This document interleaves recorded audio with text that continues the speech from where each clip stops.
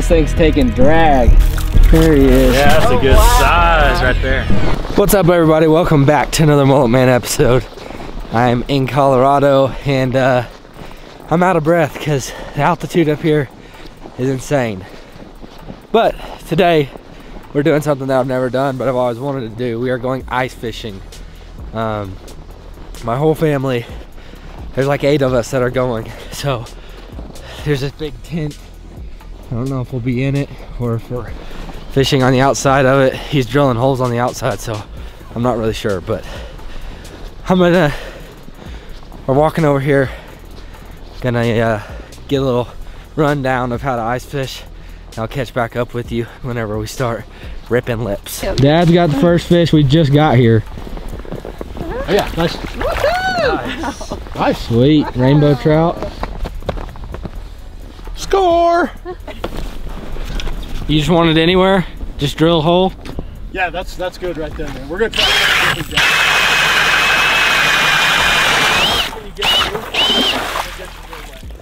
to Ooh. Where else? Man, move over, like go back over there, maybe 10 feet, try one in shallow. So right there, you're on the bottom.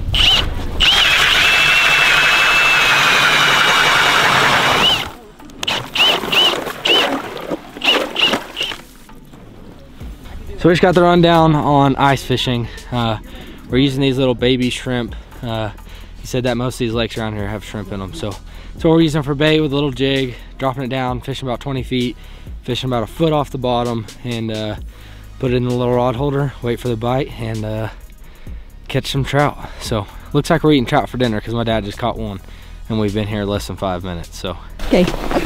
All right. So obviously, y'all have probably seen ice fishing before. Right, it's like a 2-foot rod. Yeah, it's not heavy enough. Got this little tiny jig. I don't know what pound test we're using. Not a lot at all. And we get in here. And I like to stack a bunch of line. Little baby shrimp.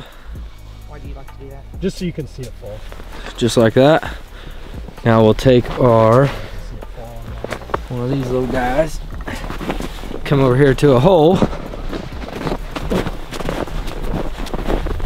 Oh, we need to get this hole cleaned out actually.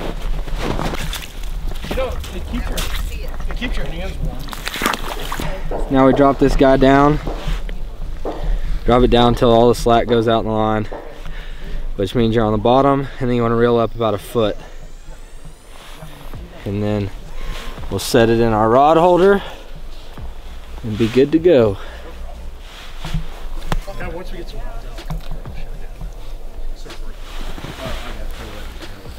you can, they'll leave it like that. So. She drove her own hole. Yeah, anybody. Oh. Don't tell me like another one. Oh, that's a nice one. All right, I'm getting bit. Ladies. Oh, hold on. Yeah, let him go. This is the big fish. Oh my God. Got him. Mike, you got one already? Yeah. Oh, you got mine. Oh yeah, set him. Right now. There we go, guys. That is dinner for tonight. So we just let them in the snow. They basically freeze. They don't feel anything. And that's dinner. Eat good. So my dad's hooked up. First fish that's taking drag. He's just playing them easy.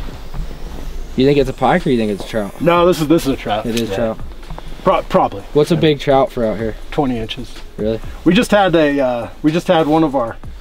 There's a big ice fishing tournament out here, and one of the guys that I was guiding took 6th, and he got a 21 and an 18. And that took 6th? Out of like 600 people. Wow. So this could be a 18-incher easily? Yeah. Yeah, this will be a big fish. Yeah, he's peeling drag. Those reels don't have that fun, but off the ice here. Just get his head up. Oh yeah, that's a big one. Big boy. Heck yeah. Nice. Beautiful. He's 16, huh? Yeah, probably 17 maybe. 17? Sweet. All right, nice I'm going fish, back to the hole. Beautiful rainbow. Mullet Senior putting it on, y'all. Nice. Yeah, just constant steady pressure. You're doing really good. Really? You got one. Oh, do you pop? Oh, keep real, came keep off. real. I don't know. Oh, no, he's still there. Yeah, just constant steady pressure. Okay. It's a big one. Oh, keep rolling. Oh no. Keep rolling. He's still there. Yep, just constant pressure. Doing really good. Oh, he's right at the bottom of the hole. Be real patient. He is. Right It's a big one. Yeah, this might be the biggest. Dad, Oh, Danny, yeah. Oh, that's a hog right there. Look at that, Billy. good job, Millie. Look at that. It. Oh God, he's slippery. All right, good job. That didn't work out. Ryan, where you at? Man, I have no idea. It's not going good. That's my patience. Not yet. No. Mom's up. Here, hold on a second. I'm gonna loosen up your drag just a touch. Okay. It's a big one. There you go. Nice. Woohoo! Nice. Sweet. Yay! Man, you guys have caught some really nice. Yeah. Danny's hooked up again. Oh, what happened? Frozen? You're just frozen right here. Oh, it got around that. Millie, you got another one. But I think I did have There a you go. fish, right? Yeah, Oh, you have said- one on. Okay. Just a baby. Oh, baby. That's a little guy. We can let him go, huh? Angel's up. First one. That's a nice little size for the first. Yeah, that's not a bad one. It's like pink. This is a male. This is a male? Yeah. How do you know? Or how can you tell? Because the coloration and the shape of their head. But you can see, see how his head's kind of pointy? Yeah. If you go over to some of the females, they have a real rounded nose. And the bigger they get, the easier it is to tell. But yeah, that's a male. Sweet. Awesome. All right, guys, I'm hooked up. This thing's taking drag. There he is. Oh! Come here, buddy. There he is. Yeah, that's a good size right there. Heck yeah. Took long enough to get him out. My hand's frozen, but that's a good eating fish right there. We're gonna go add him to the pile. I think we got 12 so far. And we're taking some fish home with us. Oh man. Uh-oh. I owe you a pole. No, you're good, man. How did that break? Just good sign. I'm gonna throw him on the pile and we're gonna keep fishing. For the hole? Yeah. He's Judd got him a biggin.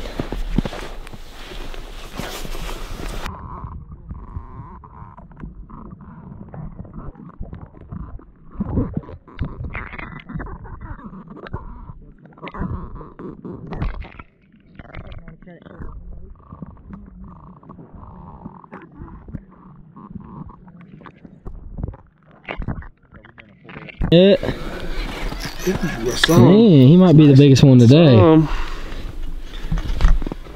Ryan, you need to catch a fish. Dude, I know.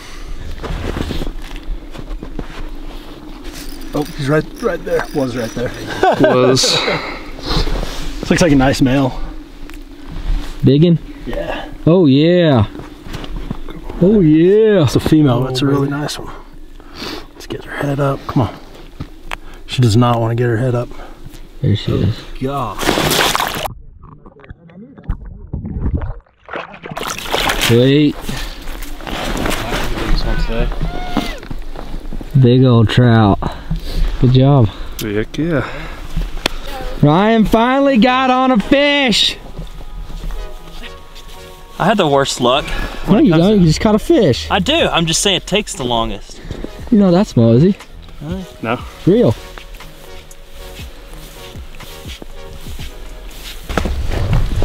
Oh, It's a real good fish. Yeah. Oh, good. You want me to scoop? Oh, that's a good one. Good job, Ryan. Head up just a little bit. Yeah! Get you In 30 some. minutes. Want a picture?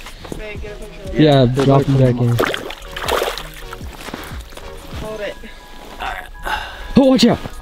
Mike, this ain't funny, dude. Don't drop it back in the hand. I'm not.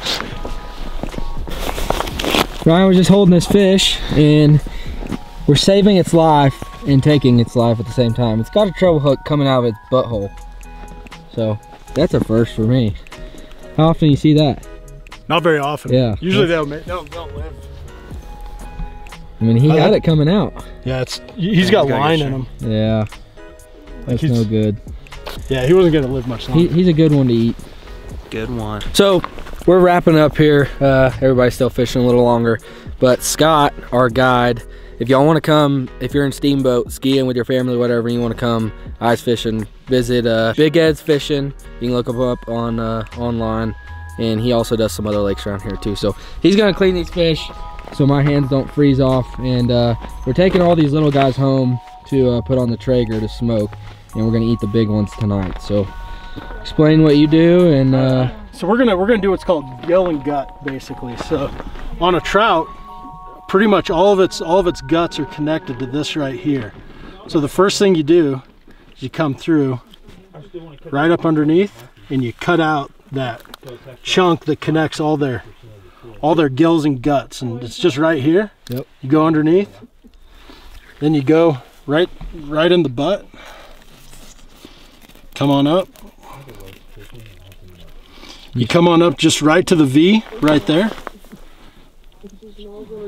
Come in the hole that we put right there, and you just start pulling. Everything comes out. Everything comes out as once. Now does that all go back into the hole? So it will, you know, honestly I might leave it out for coyote bait. Yeah.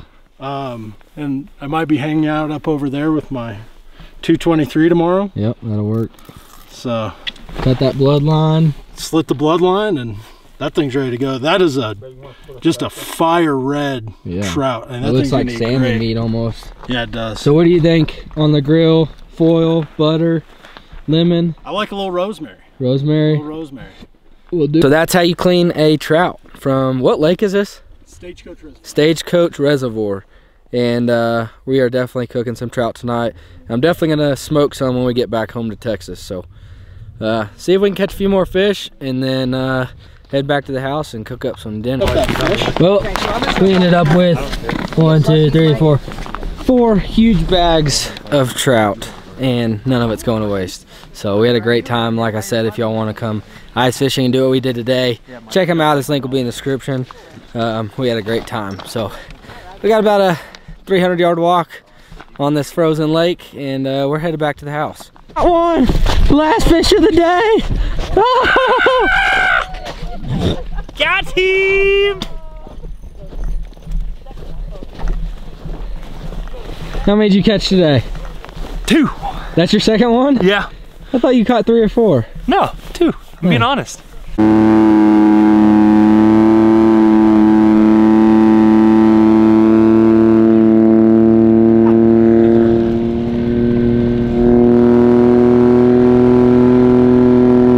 Alright, we are back in the kitchen. It was a great day fishing. We're gonna do the recipe that Scott told us to do. Pretty simple and easy. We have the grill fired up. All we're gonna do is do a light dusting of critter glitter, some rosemary, put some butter and lemon in it, and then 5 minutes on each side on the grill on medium heat, and they'll be done. Judd's gonna fry some, so I'll let you know how those taste too. But we are going to do these on the grill because he said that's the way he cooks his, and he catches these fish all the time. So I'm gonna do it the way the professional knows how to do it. Huh? Well, half of it's gonna fall off whenever we put it on the grill. Yeah, I put some up in there too. So we'll flip them over, do another light dusting of critter glitter. My theory is that half of it's gonna fall off anyway, and it's on the skin, which we're not gonna be eating, so might as well put a lot on there and get that flavor soaked in. Take some, let's put a little bit on the inside as well. Looks just like salmon on the inside of them. All right, take a lemon and just get some lemon juice all up in there. Now we'll take some lemon slices, just thin lemon slices, and we'll stuff them inside of the fish. That way that flavor really stays inside the fish. Just put them in there like that. We'll also add some rosemary and some butter to that, just to get the flavor to stay in there. Take some rosemary, So take a few pieces of rosemary, stuff them inside the fish like that. Try to keep everything in there. Take a few more pieces for this side, just like that. And then I'm gonna let's do a half a stick of butter in each one. I know it sounds like a lot, but it's gonna melt off anyway, so. Take a half a stick like that, right there, and then put this other half in the other fish. So, I'm gonna take these outside to the grill, and I will show you what it looks like when it is done. Like I said, 5 minutes on each side, and then we'll give it a little taste test. Got some whole fried fish over here. Well, we cut them in half, but that's the head side, that's the tail side. Y'all ate this in Belgium? Austria. Austria. And there's trout. It was good. It was good. So, I've had fried trout before. I wasn't crazy about it. I made Angel some bone-free fillets and fried them. So, we'll see which one's better, fried or grilled. Y'all leave it in the comments. Looks good. All of our family and friends and all those need our prayers. In Jesus' name we pray. Amen. Amen. All right, everybody got a big old plate. 1 out of 10 on the grilled fish. Everybody throw out them numbers. Grilled fish right here. 1 out of 10. On trout, we had some pretty good trout in Canada, so. Pretty good though. I'll give it a 7. 7? On the grilled? On the grilled. Yeah, same. I'm gonna give it like a 6.8 versus, I'm only putting it against the stuff that we had in Canada.